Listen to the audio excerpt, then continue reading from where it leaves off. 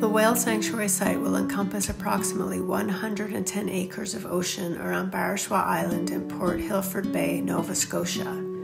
It's an environment that's interesting, varied and enriching, safe and healthy both for the whales and for all the other living creatures who inhabit the bay.